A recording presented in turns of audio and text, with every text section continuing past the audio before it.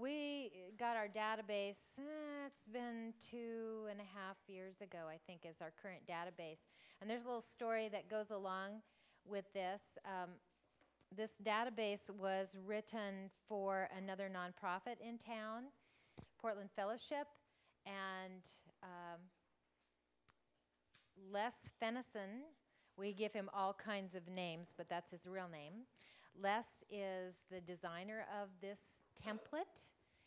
He designed it for Portland Fellowship, and we looked at it and said, well, that's pretty cool, but we have so many little ins and outs that we need to change on this database, because we're not just a standard type of a nonprofit. We don't have a big donor base that we're working with. We have participants, and we need to track all of this information on our participants. And as Dave said, document, document, document. You know, we write everything down. I mean, ad nauseum, we really do. And we needed something to track all of this information. So we wrote a grant, and we got some money to revise the template. Les said, you have access to my template. I will revise it to fit your needs. And then you pay me for that time, and then I will charge you a monthly fee to maintain that database.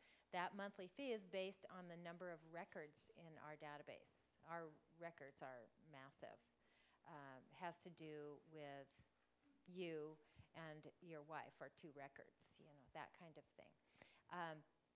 Fortunately, we're not counting the people that have left the program, that discontinued. But the good news is, and the reason why we're going into this a little bit more with you today, is that you too can be one of Les's best friends if you want. I tell you, it comes at a cost. He's a little bit frustrating too, and I'm sure he feels the same way about us. But when I talked to him yesterday and said, you know, Les, we're going to talk about you at this, and so when I send people your way, you have to be nice to them. And he laughed. I have a little picture of him on my computer. He has little devil's things, you know, and a little mustache. And I showed it to him when he came in last time. So he was perfectly good with that, and he laughed. But database stuff makes you crazy anyway, right? It just does. So the point is that you can access less, and then Kim's going to talk a little bit more about how that all works. And then if you wanted to do everything exactly like BCS does, you wouldn't have to change anything on the database. But if you did something different, then you would pay him to revise it for you. All right, are you ready? Hi. I met you briefly yesterday on Friday. I'm Kim Ikihara, and I've been with BCS since 2006. And when I began working there, I started as a referral person, and we worked off an access database, which we're going to talk about that in a minute. We're talking about a little bit of a different menu than we had the other night in terms of what we're going to display for you today. We were with Microsoft before, which offered us no online access. I'm going to start here with organizing your records and building a database. So Microsoft Office doesn't allow you to interact with your database off-site. So we were limited in that capacity. We moved from access to an online database in 2010. And we, like Suzanne mentioned before, we had to enlist the professionalism of an IT guy. We have several IT guys that help us maintain it, but we needed Les Fennison to help us build it. So we left Microsoft Access, and we went to a web-based database. So they, first of all, the drawback to Access was not being able to use it. And one of the wonderful things about having a web-based database is that when I go home, if there's something I need to do, something I need to update on a participant record or any other record, I can take care of it from my house. One good example of using it was 2 years ago when I had to serve on a jury, and we were right in the middle of our count the value. And I took a stack of papers that I had to input, and I stayed up in my hotel room just inputting data. So it was really nice to be able to take care of that in a timely manner. And then we moved, and we left Microsoft Access, and we went online. I did a Google search of options for online databases, and the number I found was 3,110,000,000 results. So your capacity to find someone to work with is only limited by your time spent online looking. There are free online database services that you can use, but again, you get what you pay for, so you might want to not consider that. Fee-based online database services are what we're using now. And before we worked with Les, I did a webinar with Blackbaud. Blackbaud is an option. I don't know if you've heard of them, but they are very, very expensive. They serve dozens or thousands of nonprofit agencies who are all fighting for the same donor dollars. But I think it was mentioned earlier, too, that we didn't start out donor-based. We are our facility is dues-oriented. Our families pay a service fee. So that was, it didn't really fit what we were about at the time. Results Plus is another one that I actually have gone to 2 seminars on theirs, and they're, again, donor-based, and I have the packet right here with information on fundraising that their emphasis is more on fundraising, and again, we've had 3 fundraiser breakfasts, so we're not exactly keeping and tracking and moving in that direction. We currently are with Delta Technical Services, which is our Ministry Connections URL. So Les is part of this organization. Actually, it's his organization, and he runs it. And it's local, which we really like about it, which, again, allows us to use it off-site. Jane can take it home and do things with it. We can get access to all of our participants, our donors, our agencies, everyone that we have entered on there through the internet. Ministry Connections is the what we use in terms of the database, and I wanted to just briefly go through each of the, a few of them, not each of them, because you can drill down. It's unlimited, basically, what you can do with your database if you set it up yourself. So I want to go first to an overview of the database, and these are just a few of the print snips that I applied. There's more, many more than this. And we want to look first over here at the home page. So this little home page, there's a little word up there that says home. I'm going to go straight across the top of this bar, and or this ribbon. If you're an Access person, it's kind of like a ribbon for the database, and not Access, Excel. So we're going to look at the home page, and it says right there who's on. So you can see that it's me. Each of us have our own portal to enter, our admin portal. One of the things that you want to look at on this page are all of the, at a glance, you can see everything that's happening on your database, which is really wonderful. You have the things needing attention, and you can see every night when I go home, I look at this to-do list, and it's nothing to do. So that's the way I like to leave the office every night. And if there's something to do, it's generally something I have to do, which is I have to deposit things, because under that one it says undeposited items. So I'm going to drill into that a little bit later. So the next one is general statistics, and this reveals all the things about BCS at a glance in terms of statistics. And we have you can look at those yourself. I think you have this paper. It's the third tab in your binder if you haven't already found that. I'm sorry I didn't mention that earlier. Recent emails. This is really nice because lately we've been sending out volumes and volumes of emails. We send them out alerts announcing different things that are going to happen at the program, when they're going to happen. Classes, and I often send out email alerts requesting drivers, requesting volunteers to come forward and make pickups for us. And so once I send it out, I go right over to that little button there, and I push that little envelope, and I can open it and go directly to that person's email account and find out, did they get it? Or did I say something wrong? It's really a nice accountability thing. I just love it. And then the login history. This right here explains to you or Suzanne or anybody that wants to see, well, did Kim come in today? Well, it says, yes, she did. She's right there. And what time I came in and what day. So it's a really nice information at a glance. We're going to move across to members. And under the members page, there under the ribbon members, you can access, you can search, you can do an advanced search, you can do a pending activation and an add new member. I just want to tell you up front that we don't even use all of the things that are available to us on this database because we haven't opened up portals.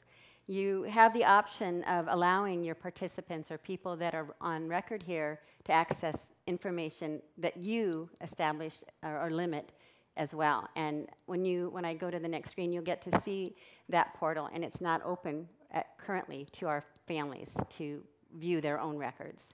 But it is an option that you can ask for if you're planning on setting up your own online database.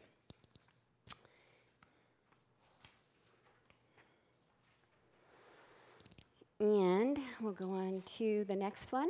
And this is a drill in. So we went from members to member search, and we found the Birches.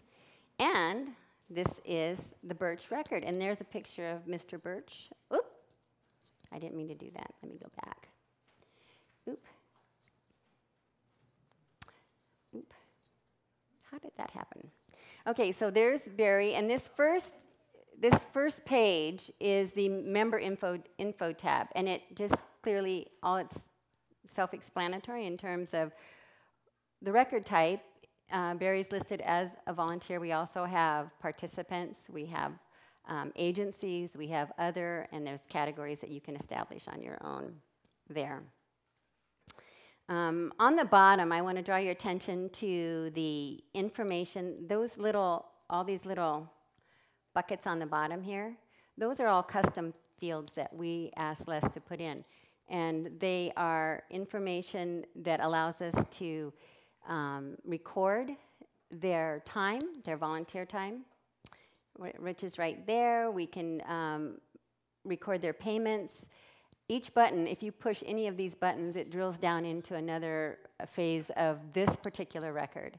So you can see that we can record our yearly count the value. So once a year, we do what we call count the value. I'm sure you've heard of that already, in which families go ahead and anyway, all of that is covered on each of these buttons. Is there an ugly scale on there? Well, the dog is really cute. Little Belle, their little puppy dog. The next one is drilling down into what we did was we went to participant information. And this is on that first tab, which is right there. It's info tab. It's just blown up, drilled into. And in this, we record all their information about their finances. We can leave messages right here. And that is going to become evident later on when I show you the check-in screen for alerts to each participant as they check in. And this one is another drill down into the same record of the Birches. And it's constantly reminding you that you're in that screen by their name right here. It's the second tab over. This is a really nice area, and I'm going to show you this in detail in a minute. It's a custom fields. All of these fields I entered myself. So we're able to track a lot better, to narrow your search, or to give specific information on events that you're people may have attended. We have on there the NBC Nightly News, so if any of these are checked, if they attended an event, or if they have a gluten-free allergy. We track our families real specific. You can get real specific in terms of how you want them to be remembered. This particular field is really nice too. This is going across the top ribbon. We jumped over to deposits, and you'll see on this one that the deposits. This actually comes as a result of looking at this drop-down menu right here. If you go into deposits, you can either get direct deposits that we get from the families, card settlements, which has to do with credit cards that we don't accept at this time. And then for families who don't have email, we can print receipts for them.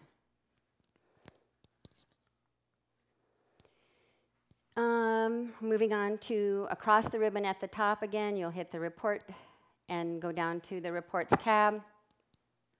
And this is an example of the year-to-date product log. We have, this information is huge. We can generate all the reports, and I didn't make this on your Prezi, but this is just a drop-down menu of some of the things that we've done. This is really nice. I wanted to point out a really nice feature that we like, or that I particularly like, and it's that you can take this. It says right there that you can download this to export a file. So if you're comfortable with Excel, you just click that button, and this will give you all the information about these agencies. And it's right now it's just showing you quantity, units, product type. But if you drill down into an Excel spreadsheet, it will give you across the board every category related that has is related to that agency, and then you can present a really nice report. And not all of them have it. So also under reports across the tabs again. So we're still in the same category, and we're going across the top, or the information available under the reports. We've moved to letters, and we can make these letters, or they can be templates that are available only by your database designer to make for you. He has a lot of clients, and so he likes to make things that his other clients can use as well. But these are unique to Birch Community Services. And the volunteer time reminder letters are sent out on every 2 weeks, and they are exported. You can do print preview on here after you pull out the letter, and this is not on Prezi either, but these are the letters, and they go out to all of our families.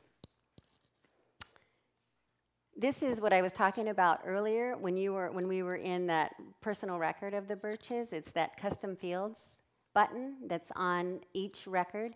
These are the custom fields that we have entered in and will show up. Everything is linked, so it's really nice that all this information is linked to each record, and so you can click on or add to it, and it's unlimited. Even though that page looks small, you can keep going and going and going. This is a record of, when you go to Preferences, on the Preference tab, under the Income, you can establish new categories. So we have several income categories, and I just wanted to say that these little buttons here are all things that you would have to learn and get used to as you work with your database, but they're, you can either delete one, you can correct it with the pencil. There's all kinds of ways for you to use this.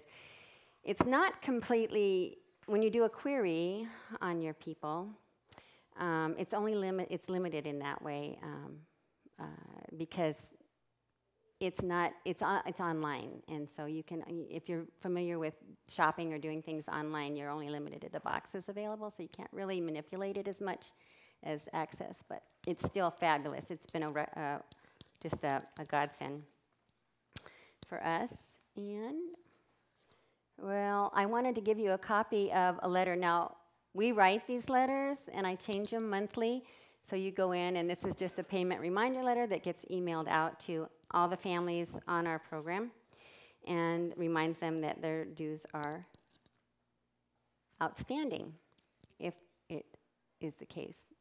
This is the product log. Again, this one is not available to export. You'd have to ask him if you wanted to export that particular one, and I'm just thumbing through these quickly. The last one, well, it's not exactly the last one, but I wanted to go over to the classes, and we set up classes, and we enter the participants that attend the classes, and it's a nice thing, a way, this button also shows up on their homepage to find out if they've attended. Some classes are required, some are optional. The Good Sense class is a required class after they've been on the program or a year or if they return. So it's a good way to find out if they've indeed attended. I wanted to give you a copy of this and talk about it just briefly. I know that all of you who took the tour yesterday got this, but it wasn't in your folder. If you take 3 of these, or one each, pass these around. Take one and pass it on, and I'll give it to the back. This is a picture of the screen, and this is not typical, but we just wanted. Do you want to take one and pass them down, please? Pass them around to the back. Thanks. We just wanted to give you a picture of what it would look like, and this is actually not on the Prezi. So if you're looking at your people as they come in, this is a snippet from the check-in that you're familiar with. And you can click them off as the information, is given out. If they've got mail, all this was covered yesterday. I think that I'm going to go back. In terms of the future, one of the things that excites me a lot about the database is that there's still so much room to grow. There's so many things that we haven't tapped into, so many resources on our existing database. It just seems like it's going to continue to give us options in terms of our donors, in terms of where we're going to go in the future. And I'm really happy with the way we're allowed to use it in terms of record keeping. It makes everything very efficient and clean and tidy. And having said that, do you have any questions about the database? Yes. I have one.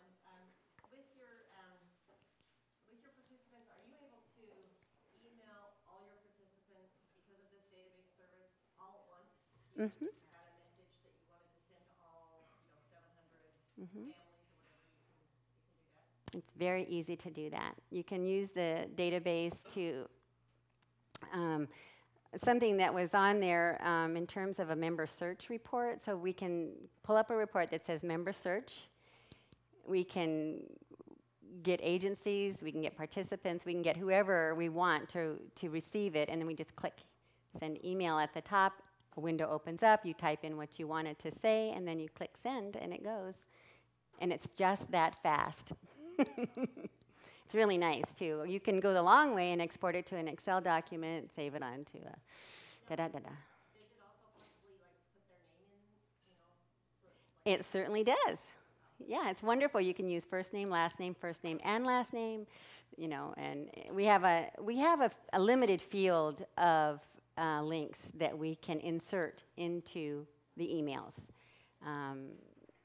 And it's limited by what we've asked Les to give us. Mm-hmm. Quick question.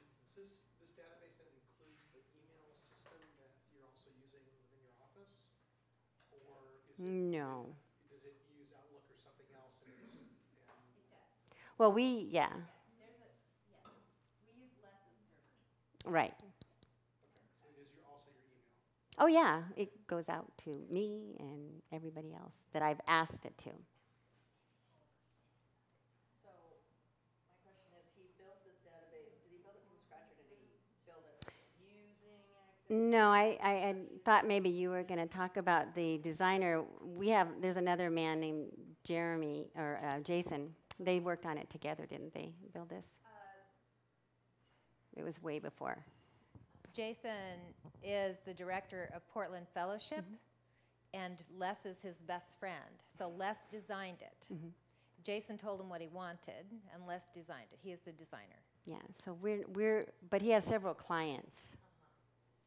I'm just curious, my husband does this for a living, and so I was wondering what usually, they don't know if usually they'd use it in, say, an Access database or in a, something like that. Sometimes they build it from. It's a So I'm just my interested. SQL, my Squirrel. SQL. SQL, squirrel.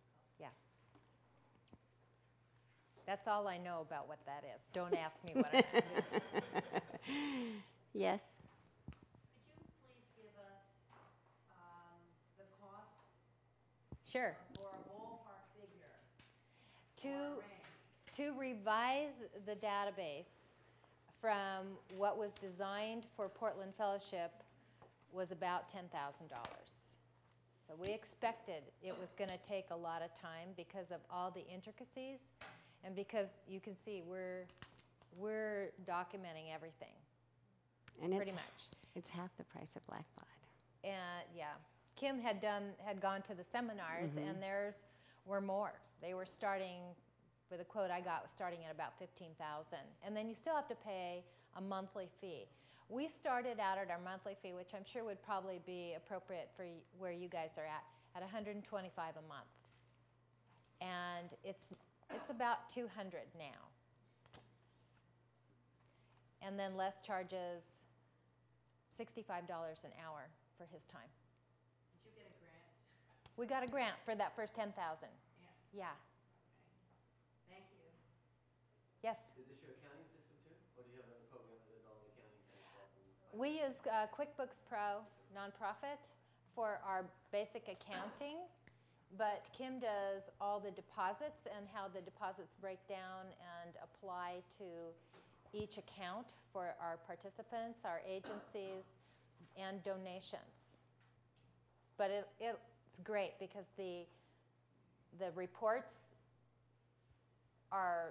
they're perfect to work with QuickBooks. I mean, they don't connect, but we don't have any problem whatsoever. Yes? Did you say that you're not accepting credit cards currently or debit cards for that $50 a month service fee? And We do not. Why not? Or is it just where you're at right now, or any particular reason? We don't, because we don't want to perpetuate the use of credit cards for things that aren't necessary. And we feel like people need to eat, and they're going to spend $50 a month on food anyway. We don't want to encourage people to use credit cards to buy food. And what about debit cards or? no, we don't take debit cards. We just don't feel like we need to take that headache. Yeah. It's an option, though, if you choose that. We run them as non. Yeah. So cash or checks or cash only? Cash or checks. Okay, checks. Mm-hmm. The food is ready, and what we had planned for this hour lunchtime is going to be a working lunch where you can sit and eat, but we're going to be available to answer questions. So, Suzanne, would that be a prop? Can we hold questions about the database for the moment? Go fill our plates up and then continue, or? Let me just ask the question. Do you want to continue some question and answer time on the database? We're happy to do that. Are there people that have more questions on the database? After you get food, I should say. I tell you what we're going to do, because we had planned on having Marcy give just her experience, kind of a testimony of her experience with Hope Station today, but her sister died earlier this week, so we don't have that planned. We will continue back on our program at 1 o'clock, but Dave Anderson is here to answer your questions, and you can pin any of us down during this time. Take advantage. If we've touched on it already. If we haven't touched on it, Okay, then let's save your questions and see if it comes up a little bit later on. Okay?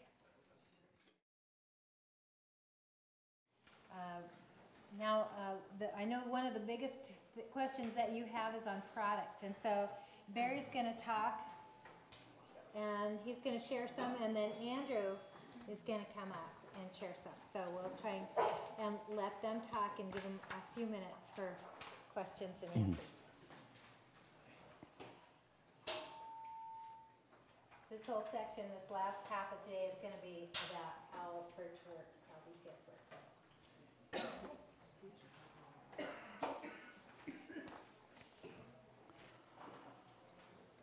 So the luncheon was courtesy of Chipotle, and we pick up at several different Chipotles, and so we are highly favored to get good quality stuff. We actually sometimes get even lobster from Red Lobster, and Olive Garden sends us incredible shrimp and chicken. I mean, we live in the lap of luxury.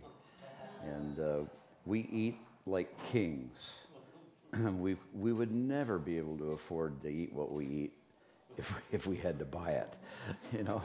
So that's part of the reason why I guess I'm not paid, you know, because I eat my paycheck is what I eat.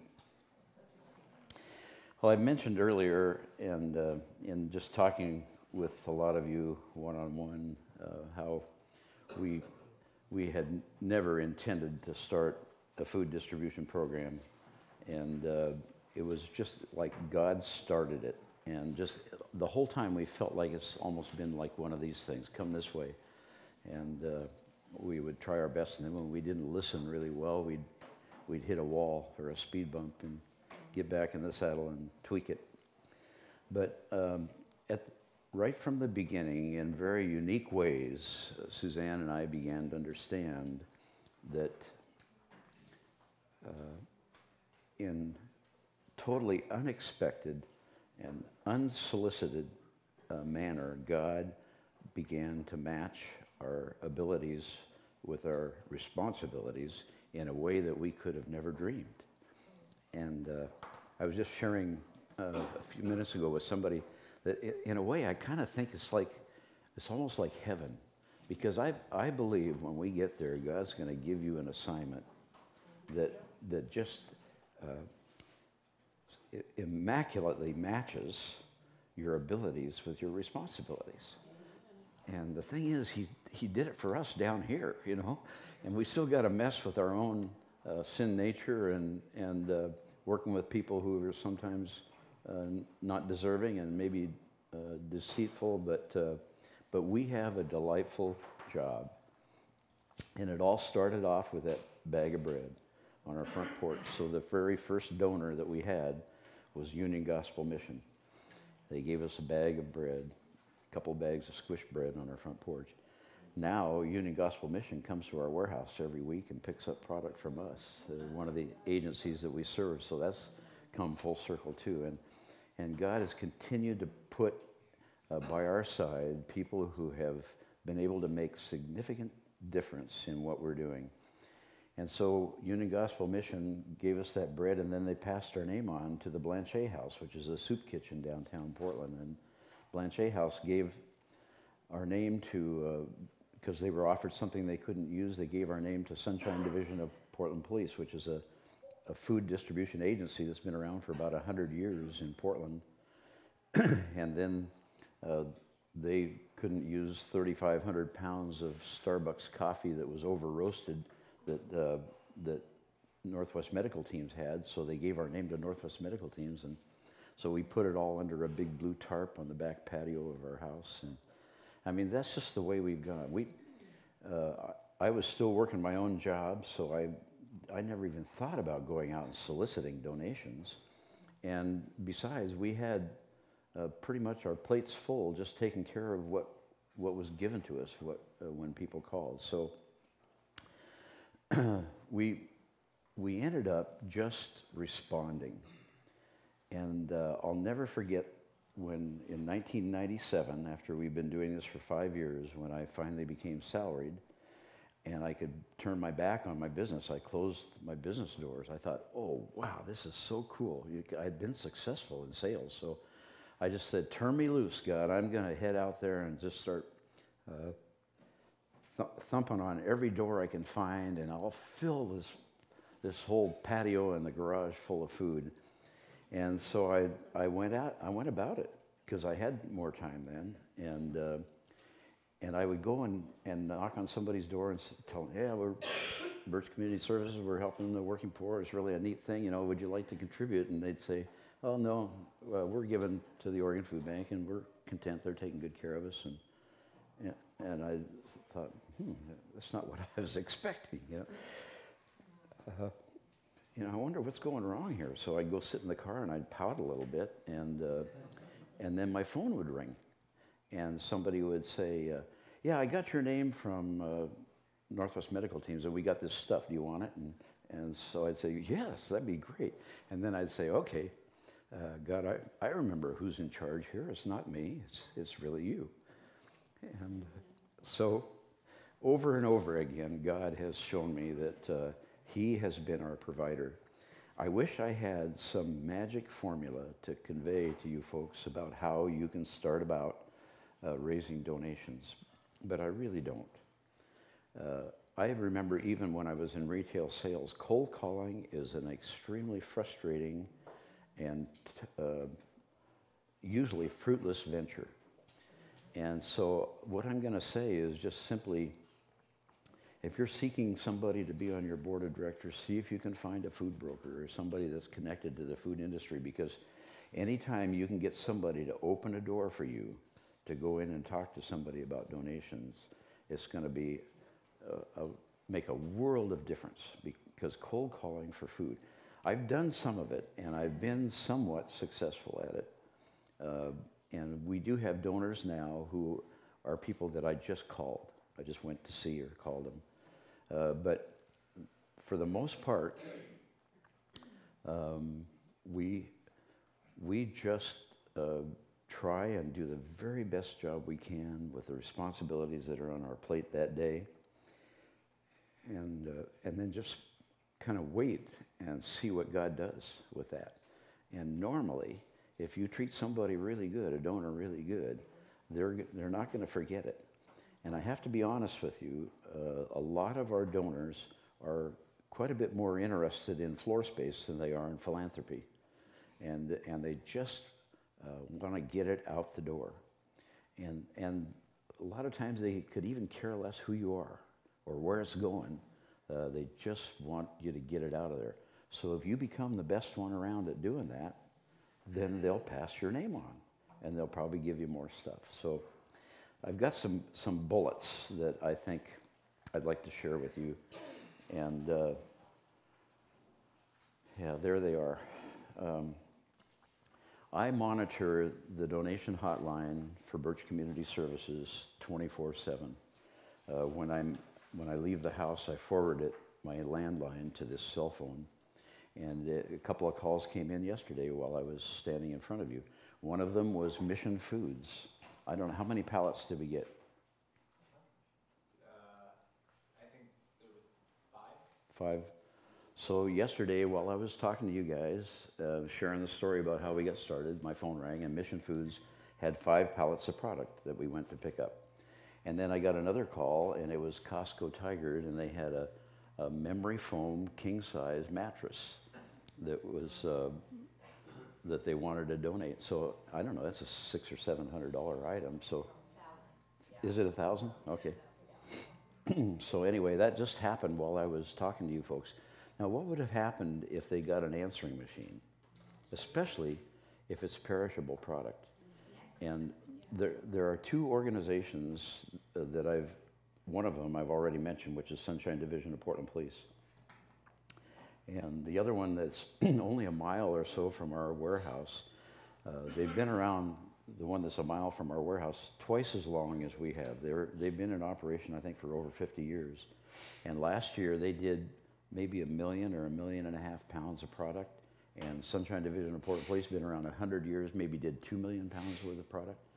And I can't help but think that the reason, if you ever tried to call this organization that's close to us to give them something, you would have to leave a message, and then they would transfer, you'd have to push 1 to hit this connection and press 2 to reach another destination, and then you'd hear somebody give their title, which would wrap clear around a bus, you know, warehouse administrator, professional inventory control specialist, or so. I mean, I don't know what, but they just seem to be really caught up on giving people titles, and then I've left messages and they've never responded. So when we've tried to give them stuff, so why do you think we did 6.1 million pounds last year, and they did maybe 1.5 million? And so accessibility, I think, is critical. It's probably the most important tool that I can give you. And if our donors have never had to talk to an answering machine. My phone rang at 10 minutes after 6 last Sunday morning, and guess where I was? I was sound asleep, but the phone woke me up, and it was a trucker who was on the road and had some chicken that they wanted to donate. And who else could they have called at that time of the morning? So, and then I got another call just about an hour later, I think it was, from another truck driver who had some chicken that had been refused because the box was crushed or something. And so we got several $100s worth of chicken while I was asleep, basically, you know. So, I mean, if you can find somebody that can be that available, that's critical. The other thing is, if you can be the best ones around at getting there quickly and getting it off the floor, as I said earlier, they just want to free up floor space. So the promptness is extremely important. And so I usually say, the first thing, I almost always say this, when Lori called from Pepsi last Thursday morning, and she said she had 22 pallets of product for us. And I said, wow, Lori, that's wonderful. When do you want us there? And she said, well, tomorrow would be great. And I thought, well, we're having this seminar tomorrow, and it would be better for us if we could get started on it today. Would that work? And she said, I can make it work. And so we made 2 runs, because it would all fit in one truck, to Pepsi that morning. So it's extremely important that you be prompt and that you know what to ask them before you come. If it's a new donor and you're not familiar with the situation, you have to ask some questions, some key questions, and it's good to know what to ask. And I think that kind of comes with time too. But I had already been involved in warehouse operation before, and I knew to ask, like, do you have a dock-high facility there? Because it's not fun to send a dock-high truck if you're going to be picking stuff off the ground and lifting it up 4 feet high to shove it into a truck. Find out if you have to do a pallet exchange. If they don't want their brown pallets or their blue chip boards to leave the building, then you can bring them some to exchange so that you don't have to make 2 trips and go back. And then if it has to be hand loaded, sometimes, and if it's really heavy product, you want to make sure that you send 2 people instead of 1 to drive. So there's a lot of things that you'll learn as you grow that will help save you a lot of time. But when you come prepared, that really speaks volumes to the donor as well. We try and make it our policy, and this isn't one of the bullets, so you can write this down, because I just thought of it later, but we try as best we can to never say no. Many times I've heard donors complain about organizations, I won't name names, but who show up and pick through stuff.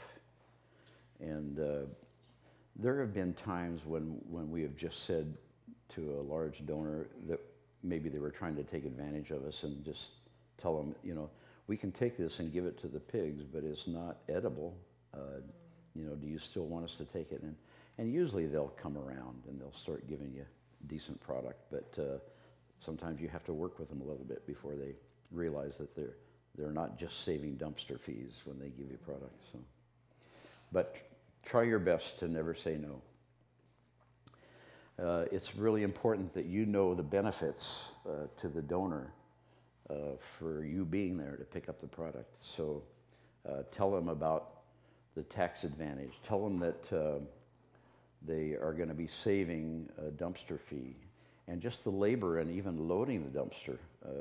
Albertsons across the street from our warehouse, they used to spend a lot of money in labor just putting stuff into a dumpster, which cost them a lot of money to empty.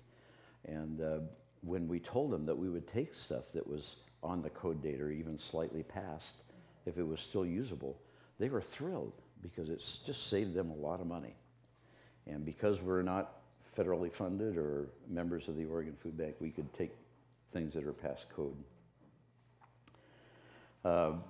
There was a Good Samaritan Food Act that was passed during the Clinton administration, and it protects donors from frivolous litigation arising out of product donated with good intent.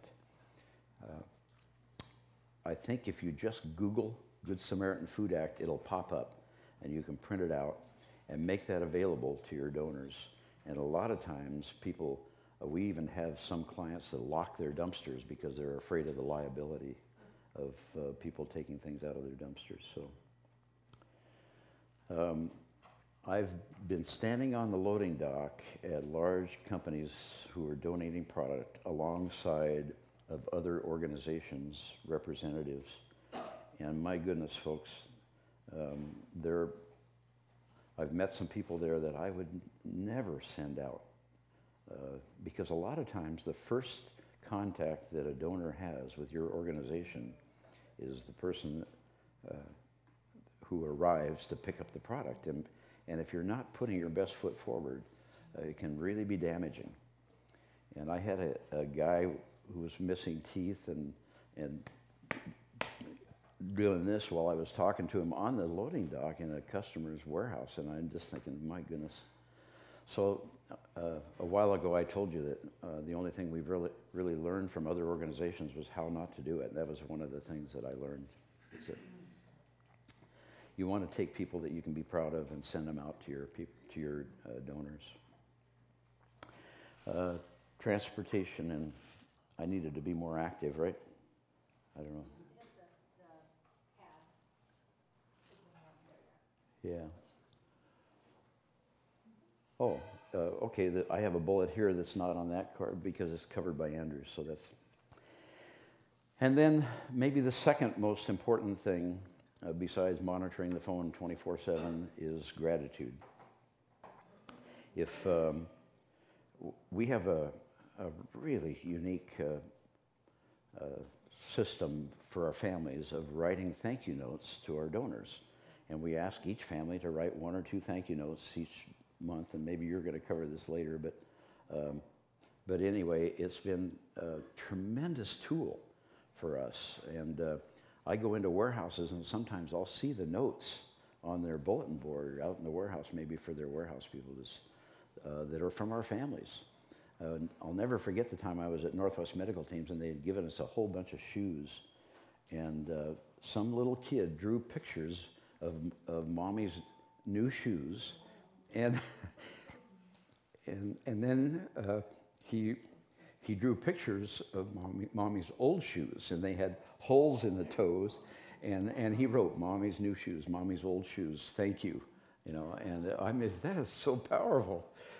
And not too long ago, I was at Costco, and I walked by one of those tables where they're serving samples. And the gal who was serving samples is actually on our program, and she hollered at me, and she said, oh, I just got to tell you, I was in the employees' break room this morning, and I saw the thank you note that you sent to Costco, thanking them for the product, and they put it up on the bulletin board for all their employees to see. So, I mean, it can just be such a trickle down. So it ends up that the guys who are way in the back end of the dock that are giving us the product are actually reading something that expresses gratitude, and it just makes them want to give more and treat you better, So I don't think I can overemphasize that you need to express your gratitude. And sometimes we get so caught up in our process that we forget our purpose, and we forget to be thankful to the people who give us the product. It's just so critical. And I think I was riding in the car with Mark Childs, the president of our board, one day, and my phone rang. And whenever my phone rings and I'm with him, he says, "God calling," and it is. And so I can't remember now who it was or what they gave me, but when I was done, I just did what I usually do and just said, "Wow, thank you so much. This is really going to make a difference. We really appreciate this, and we'll make sure we're there," or whatever I said. And he said, "Man, Barry," when I hung up, he said, "You'd have thought they'd given you a truckload of gold," you know, and I don't remember what it was. It wasn't anything that significant, I don't think, but it's just that's who I am, you know, that's what I do. And so I think that's just a critical thing for you to be continually expressing your gratitude. So in review of getting product and exposing yourself to potential donors, look for somebody on your board of directors who's in the food industry who can open doors for you and connect. Talk it up at your church. Find out there's probably somebody in your church who works in a food warehouse or something and can start opening a door for you, because that's so important. I'm not going to say it's a complete waste of time, but I think you'll be very, very discouraged if you go out and just start banging on doors without some kind of a door opener or a name, at least, to go ask for. So not only has the referral system worked really, really well for us in growing and expanding our participant base, but it has been really the key for us in receiving and donations and developing relationships with donors has been the referral system. So I've talked about going out and getting it, and now Andrew's going to come and talk about, yeah, do you have any questions? Yes. When you receive stuff from like Red Lobster or Olive Garden or Pizza Hut, do they give you like a finished product, or are you getting ingredients? No, at Olive Garden, we'll get great big bags of frozen soup that will be just what they had left over in the bowl. But what we get from all of those places is product that's been completely prepared and didn't get consumed. Sometimes we'll get a really nice big steak from Olive Garden, and maybe the person that it was served to said it's too well done or something, and they'll just put it in a bag and freeze it and give it to us. Yeah. Yes? So you're saying all these, like Chipotle, Red Lobster, they all just from word of mouth heard about you and called kind of thing, same thing? Or Well, calling them, anything? Jane on our staff has the relationship, and when we did the tour yesterday, she mentioned this relationship that we have with the organization who coordinates all the donations for Pizza Hut and Starbucks and Red Lobster and Olive Garden and Chipotle and Auntie Anne's Bagels. And That's right. I was just going to say, the harvest donation, some of us have been ringing for it.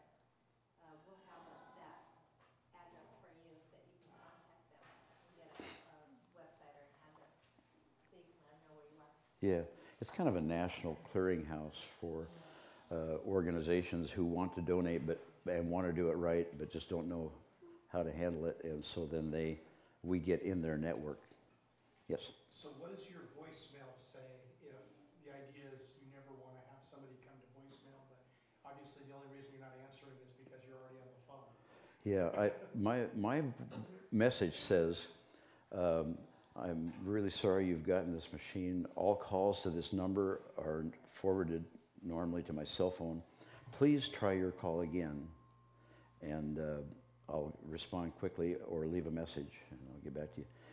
And that has happened. I've been on my phone when people have called, and I'm technically challenged, and a lot of times I hang up on people when I don't mean to, trying to get their call, forward it to their call. And so I have actually had people who have left messages, but it wasn't that I didn't try and get to them, it's just that I didn't know how exactly and ended up screwing it up somehow. But basically, I apologize that they've gotten the machine and say, please try your call again. and this time I'll probably answer it or something like that, you know. Yes? In trying to think of where to start, I mean, we're not, where we start, somewhere around 700 families with a huge infrastructure. So you're starting with 5 or a dozen or so families. If you're doing that, do you have any suggestions like avoid, don't take restaurant food right away, establish just with bread and canned goods and start small? Is there something we should avoid or try to do or not to do from starting out? I would just say never say no. Okay. Yeah, and I mean, Susan and I can tell you stories about how we went and bought garbage cans from Fred Meyer, plastic garbage cans, so that we could go out to Stag Chili and fill them up with chili. And we didn't have a clean room or anything, but we found out it was available, and we went out to Stag Chili, a big manufacturing plant in Beaverton, and got bulk in garbage cans, bulk Stag Chili. We didn't have refrigeration, we didn't have a clean room, but they offered it to us, and we didn't want to say no. And we would bag up that chili and try and get it into a refrigerator or a freezer somewhere, I guess, and because we had some lined up on our back patio, and we just took whatever we could get, you know. And a lot of times, folks, it wasn't real easy, but it was profitable. Yesterday you got a copy of the white folder. It's our little PR folder. We put those together to hand to potential donors, and they have good information about us right there. I think it's really professional looking, and it makes a big impression rather than just calling up and saying, well, yeah, well, this is who we are, blah, blah, blah. You can go and approach people and give, it doesn't matter how small you are, you know. You can do something professional. And set your standards high, and take those and present this way and say, I'd love to come back and talk with you if you're not available right now, but give them a chance. And a website has been one of the best tools we've ever thought. We never expected it would be as useful for us. Yeah, good website is very, very critical. Yes?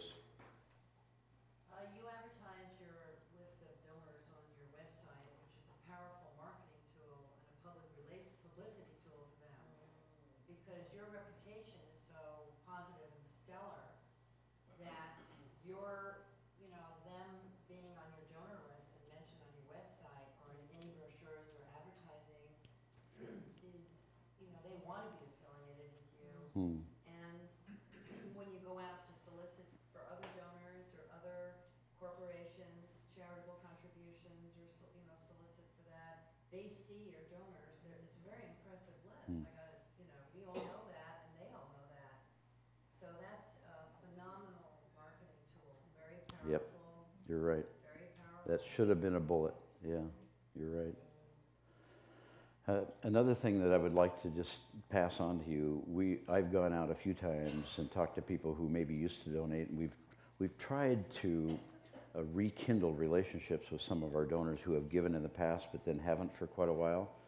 And so we actually hired a part-time person, who we called a procurement development position.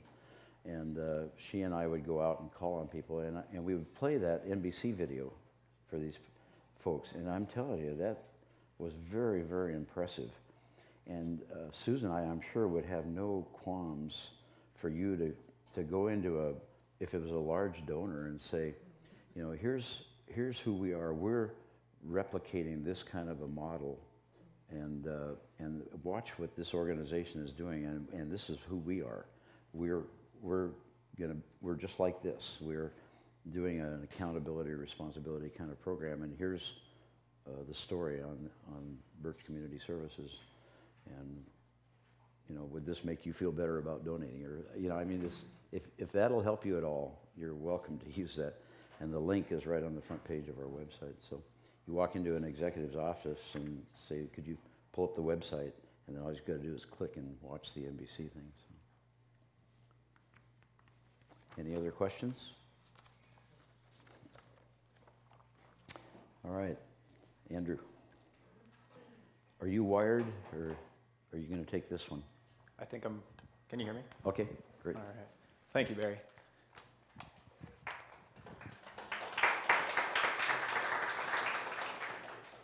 I could be wrong, but I think you're the first person that got an applause, so well done. And Barry, if you don't mind, there was just a couple things I wanted to add to that that really stuck out to me. On a very rare occasion, I take over the line, and I'll take all of those calls if Barry's out of the country or something like that. Very, very rarely, I can count on one hand how many times that's happened. During those experiences, Barry used to tell me 24/7, and you believe that, but you really don't at the same time. I received a couple different phone calls multiple times at like 1 in the morning, and it was a truck driver saying, I had chicken, like Barry was saying. And you can be very honest. You don't have to tell that truck driver, yeah, I'm gonna jump out of bed and come get that chicken right there. But you can give them options. If you wanna leave it at our doorstep, that would be great. I can fax you a receipt. This is wonderful of you, thank you so much. Is there a way we can make this work?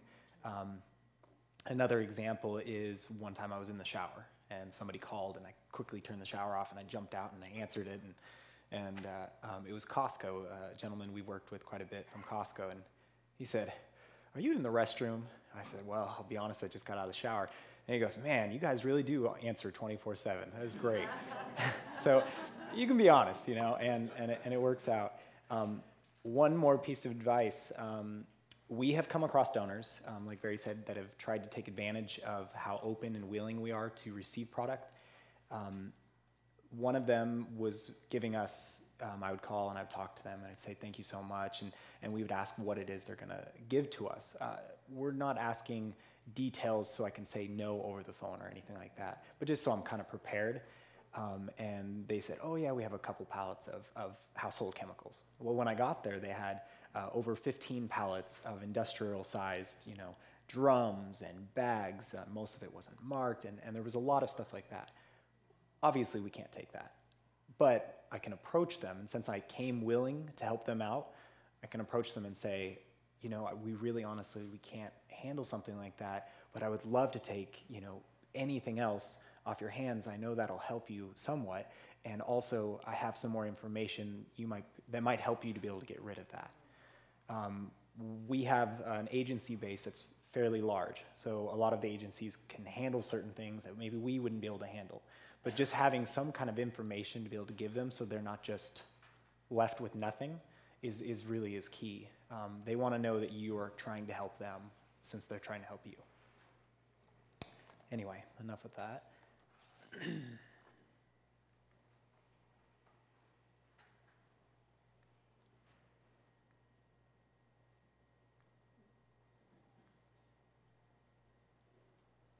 All right. So what do you do once you have somebody great like Barry answer the phone and you're pretty sure you're going to get some product? You better be prepared. At our warehouse, as I took you around and I was describing the racking and the different systems we have in place and the different layout of the facility, we didn't have that drawn up overnight and plan out having that 22,000 square foot facility to handle all of that. Just like many of you, Barry started out, Suzanne started out in their little house, and then their garage, and then they moved forward with that. One thing that I want to make sure that you guys are completely on board with and thinking about every single time before you get product, when you get product, is you need to make a plan. We were talking about earlier about being organized. This is a big part in that. When you are going to receive product, you need to make sure that you have some kind of layout in your mind and at your facility. So when they had their garage, they had a plan where the product was going to be placed. They had a rough idea of where they were going to take that chili, where they were going to break it down. They didn't know the moment they got that call how they were going to do it, but they started immediately thinking about how they were going to do it. They didn't let all the products start flowing in and then decide what to do with it. Immediately they were making a plan. I'm going to say that multiple times. You need to make a plan. Also, you need to try and have appropriate equipment. Equipment that works, that's reliable, is key.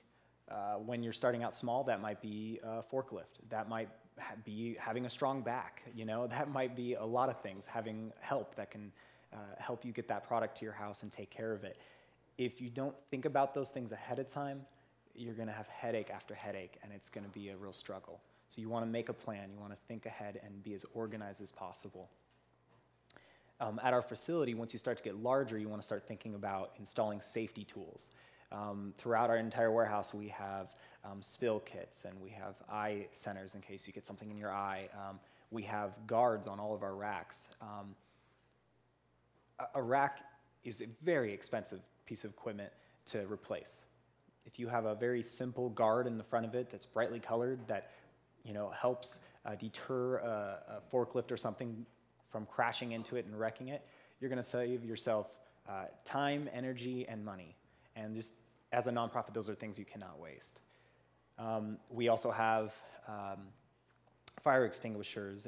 We also have signs all over the place trying to help our volunteers be aware that there are forklifts, there are obstacles that they might come about and trip on. We try really, really hard to avoid all of those problems before they happen. Be prepared. Make a plan. And I was just talking with Tara, and she was explaining to me they have a huge, huge book, and they have plans for everything, every possibility, every problem that might come about before it actually happens. Even if it never happens, they have a plan just in case.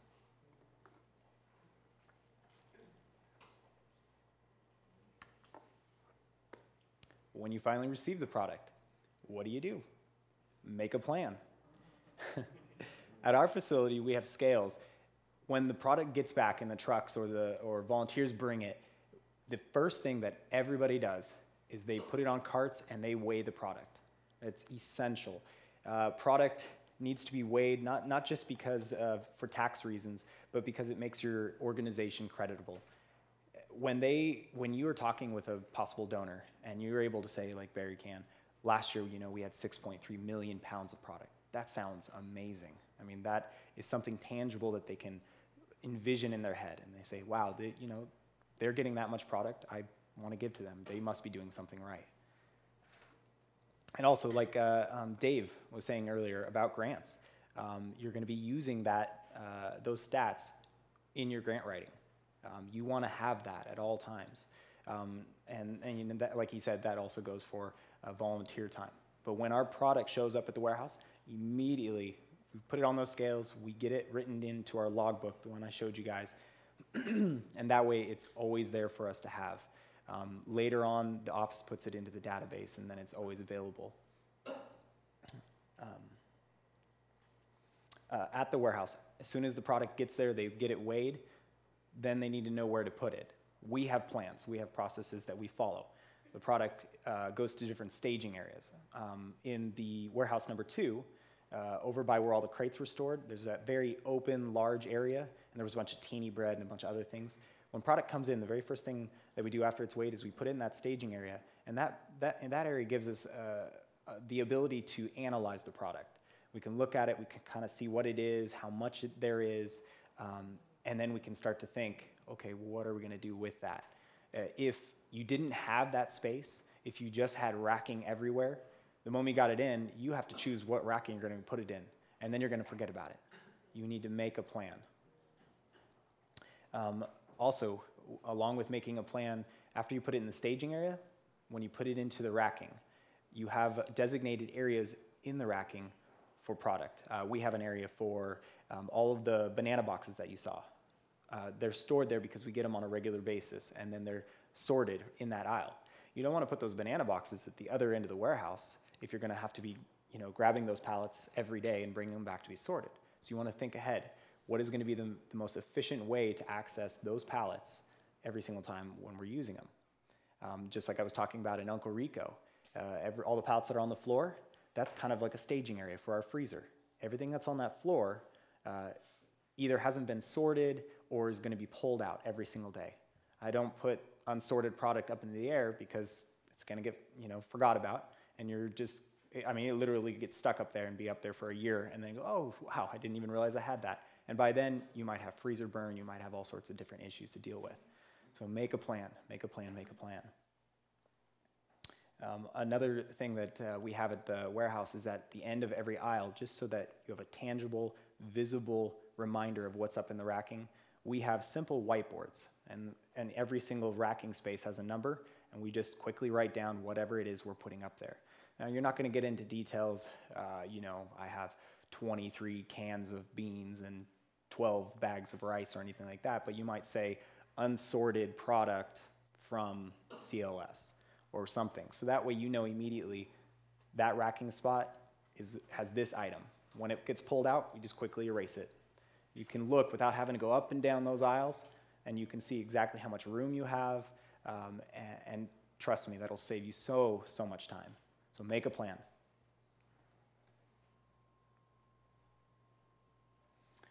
And here's that the sheet when you weigh the product. I showed this to you guys, and I think you guys have a copy in your books there. On the left, it's really simple, and we want to make it simple. You don't want to confuse yourself with too much information. Just what's vital. On the left, you're going to have where it came from. For us, we might write Mission Foods or Olive Garden or whatever it is. Next to that, very clearly, and that's why we even write clearly, we want them to write their name. Whoever it is. I might pick it up, Barry might pick it up, a brand new participant might pick something up. We want to be able to look back in case there was any kind of question or issue or anything with that donation. We want to be able to ask that person. It says here you had milk and you wrote 1 pound. That doesn't quite add up. You can ask them, oh, I meant 100 pounds of milk, something like that. So you want to make sure that they get their name in there and it's nice and clear.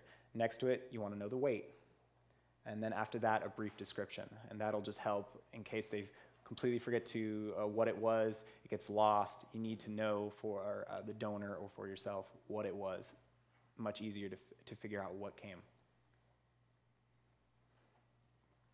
Yes? Could you just tell them what Jane does with that? So then Jane takes this in the office. At the end of every single day, after we put the date on it, I take it into Jane, and then Jane puts it into the database. And that way we have quick access to all those stats. Once again, that's one of the wonderful reasons why the database is so helpful. Before, it was all handwritten, they'd add it up all by hand. It was just, oh man, laborious, I can imagine. And it's by donor. Exactly. So that way you can look back for tax reasons and also as a thank yous and everything else. You can look back and see exactly how much each donor is giving, when they gave it, details about what they gave, so on and so forth. So you can print that out at the end of the year when you send them there. I'm sorry? You print that out at the end of the year when you send them a thank you letter and We receive can- donation. We can give that to them, yeah. Absolutely. Yeah. Andrew, you said person brings in what was meant to be 10 boxes of powdered milk, instead he wrote down more, and you caught that. Is that because you always go back and recount what that distributor brought or what was given to you? Or do you just take it for what they said, but realize that, well, at 100 pounds, it can't be one, I mean, how do you make sure that Typically what happens is when I give it to Jane, I always look over it right before I give it to Jane, and if there's any blank spots, I try to address that.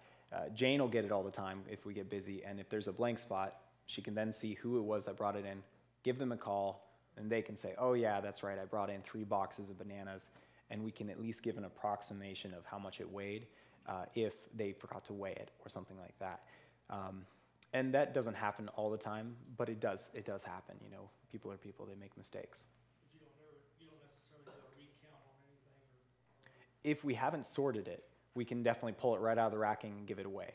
And that happens with different product from Home Depot. Sometimes we'll get it in, and Home Depot, when we receive product from them, many times it's not on a pallet, and we'll get it all palletized, and someone will completely forget to weigh a pallet. And then we'll go back and we'll go, oh, we completely forgot to weigh that. And then I can just pull that pallet up and get it weighed. Yeah. Yes. So, just to get it straight, do you have, if you're picking up, Mhm. would you take a log with you when you pick up, so you can write down, okay, I went over to Home Depot, and then I went over to, whatever, and then come back and then weigh it and record it? So, in other words, is there only a weigh and record right when you get to the warehouse, or do the people who pick it up have a record with them? Does that make sense? It does make sense. We have receipts that we can give them, but other than that, they'll call. So Barry will call me and say, I have, Fred Meyer has a pickup, or whoever has a pickup, and he asks, what it is. So we're prepared. So we take the right truck. 22 pallets from Pepsi the other day. So then my driver gets there. He picks up the first load. He comes back. We start weighing it as the other driver goes, and that's when everything that comes in immediately gets weighed and logged. Yeah, I can loving these see questions. how crucial this scale is to your operation. Absolutely. And I also know how technology sometimes messes up or just breaks it. Mm-hmm. And I can only imagine the backlog if your scale went down. Yeah. And I assume you had to invest in that, but that didn't come with the warehouse. You had to invest in that scale. And have you ever considered having a second scale perhaps as a backup, just to handle product twice as quickly? I don't know how We do. something like that is, a scale like that. We actually have a smaller scale, and then we also have a pallet size scale. And my pallet size scale, I have 2 different people that I can call. I can't guarantee that they can come in, but they both know how to work on it, and I've had to in the past. And they just happened to be shopping that day, so they came in and fixed the scale on the spot. Didn't cost me anything, but just having that record, and I'm actually going to talk about that here very shortly. We'll dive into that, but yes, you want to always be able to repair something like that. If it went down to the point where we had to replace it, that's a whole nother story. That we would have to jump on that immediately. There's one of the things that has happened a few times with me. I've been doing this a long time, and I can look at a pallet and tell you within a few pounds, what it weighs, just because I know the product. And sometimes, I've even forgotten to put things on the scale, and then I'll remember it the next day and I'll enter it. And the problem, the greatest difficulty is not by commission, by entering a wrong amount, but it's by omission, and that's by forgetting to put things in the book. Mm-hmm. Which reminds me, did we weigh in the commission prior load? I knew you were going to ask me about that. And No, we have not yet. Not because we have forgot to do it. We just I haven't received the information yet. And the unique thing is that Henningsen Cold Storage, which is around the corner from our warehouse, stores that product, receives it and stores it for us free of charge, and they'll stage it for us, and Andrew will fax a letter over to them and say, we'd like to pick up 3 pallets at 11 o'clock on Tuesday morning, and they'll get it all ready, and they have never charged us anything. Mm-hmm. They're a storage facility. They don't sell product, they just sell service. But a lot of times when that comes directly to Henningsen and we go get it a few pallets at a time, we forget, that we've gotten 28,000 pounds or whatever it is of chicken. And so it doesn't get entered in the book, And so, if we do err, it's by omission rather than commission. Mm-hmm. Oh, absolutely. Yeah. Yeah, don't worry. That will get in the books. Don't need to worry about that. Yes. This may seem like a minor question now, but it's probably crucial and huge for backup filing and if you're ever checked or audited. When you pick up product, or when product is delivered to you, and you have the clipboard and you write all this up, the tax donation letter, The receipt? the receipt, Mm-hmm. do you give out that right to the trucker, or when you go to pick up, or does the office mail it out, and do you keep a copy of it in that donor's file as backup? There's 2 different ways that they can receive it. We always have on hand, no matter what. I even have in my personal car receipts. We always have receipts, and those receipts come with 2 copies. It's a carbon print, and we keep 1 copy, and they get another copy. Also, because we have the database, we can send all that information to the donors if they want. A lot of donors require different information from us. We will, make sure and do that to the best of our ability and get them that information through fax or whatever the format they would like. Yeah, we take care of our donors, and if they have a process they want us to follow, we will do everything we can to make sure that happens. Now, what about your internal filing? Does every donor have a paper trail, not on a computer, but do you have a paper trail backup just in case your systems break down? The IRS comes, there's on spot editing. The health department comes in, whatever. If they open a random file, is everything all there? We keep all of our receipts right next to the weight log. So when you go and you enter in all your weight, all that information, immediately following that, you put the receipt in that file, and it's filed for every single month. On top of that, the database itself has a server that's off-site and it's online. Now, if that server were to fail, well, that's a whole other story, and unfortunately that's out of our hands. But we do have the paper receipts, those copies, and we keep all of those. Okay, thank you. Yeah, no problem. Yes? How often are employees, you and Barry and others, picking up product versus your volunteer participants? That's a really good question. We pick up products 7 days a week. We have 2 days during the month, during the week, that we do almost nothing but pick up product, and that's Tuesday and Thursday. On those days, we'll have 1 to 2 drivers available for the large trucks, and they'll go out and pick up donations on a regular basis. We have, 50 to 100 participants that pick up donations as well, and that is something Kim oversees most of those small donations, and a lot of them are through Harvest. That requires a lot of special paperwork, and so she maintains that, and that is definitely a lot of work that we ask of her. So, pat on your back there, Kim. Yeah, we have participants, then we also have drivers. In the large trucks, we have very special drivers because we can't just let anybody drive a 26-foot truck, and so we have a small list of drivers that are qualified to do that our insurance has okayed. One of the people is not Barry because he's been in too many wrecks, so.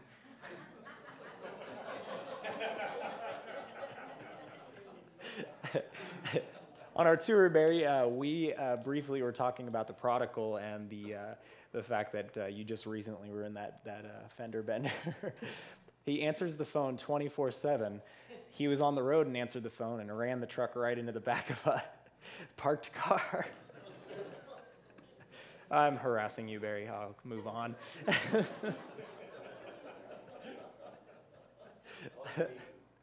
Yes, you will. Exactly. How long have you been working here, not counting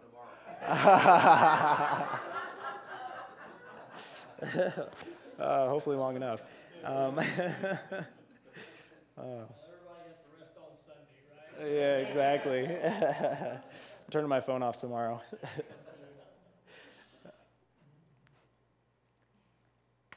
All right, so once we have the product into the facility, once we have it at the warehouse, there's a number of things that we do to prepare it for our participants and for our agencies. Once again, like I've been saying, we make a plan. All of our product is sorted. We don't let product come in and just assume it's in good quality and that it's safe and just put it on the floor.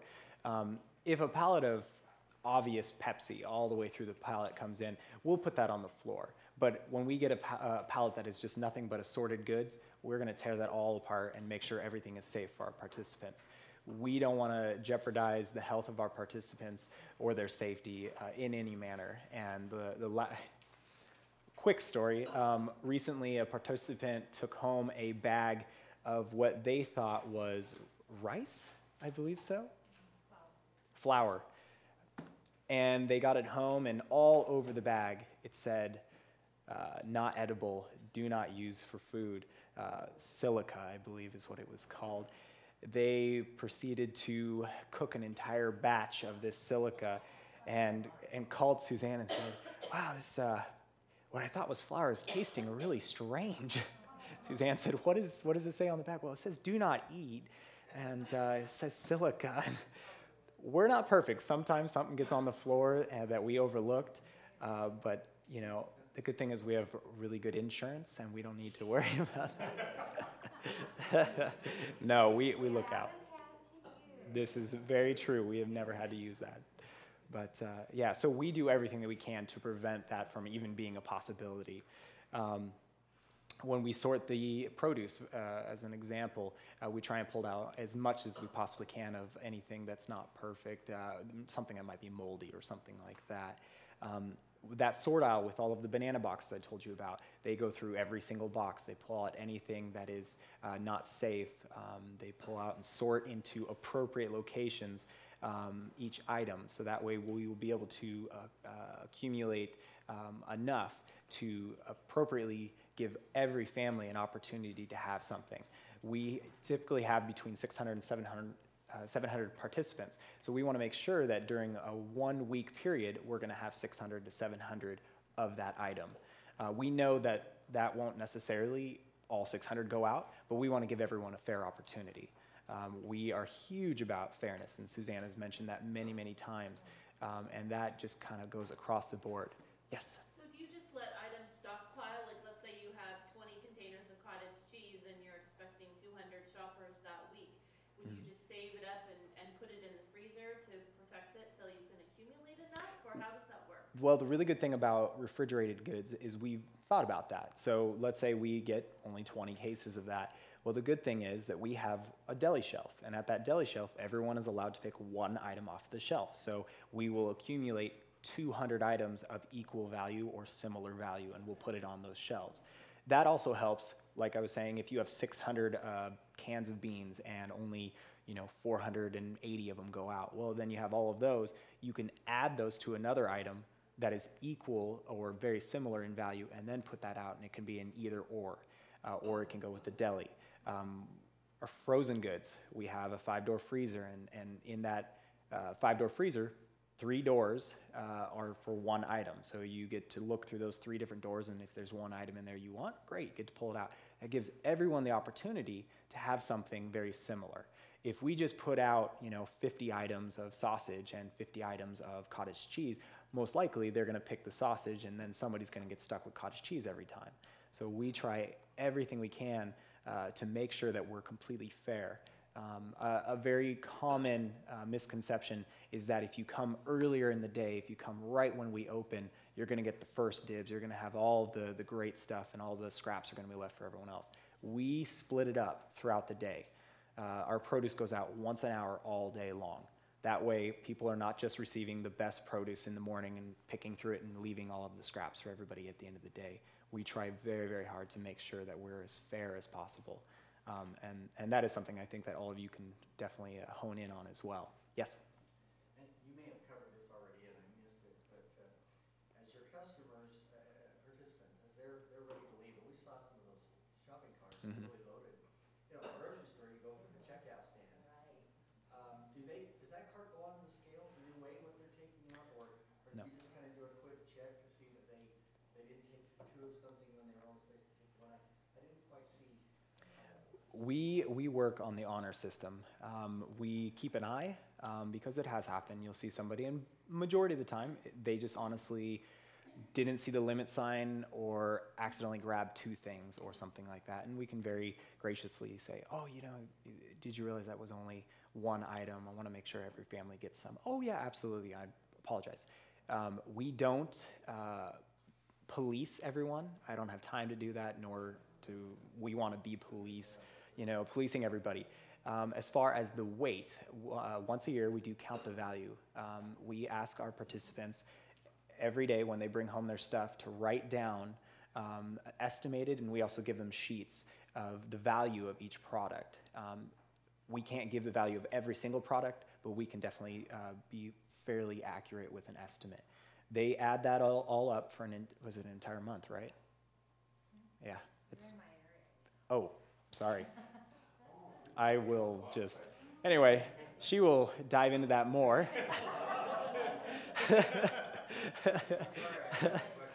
It was a very good question. Yes, go ahead. Going back to his, do you police her? Sometimes you have people people that others notice, they're always kind of trying to take after or something. Do you have is it in the policies that if people are consistently taking advantage, you address that, or? You know what? I think Suzanne is going to be covering this, and I don't want to step on her toes.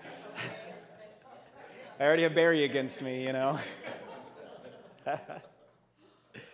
Real quick, we will move on. I think I'm dragging this out a little too long. Make a plan, once again. Upkeep. All of the equipment, like I was saying with the large scale, we can't afford to have a huge fund to be able to replace and maintain all of our equipment every single time it breaks down. I have, and I put in there some packets.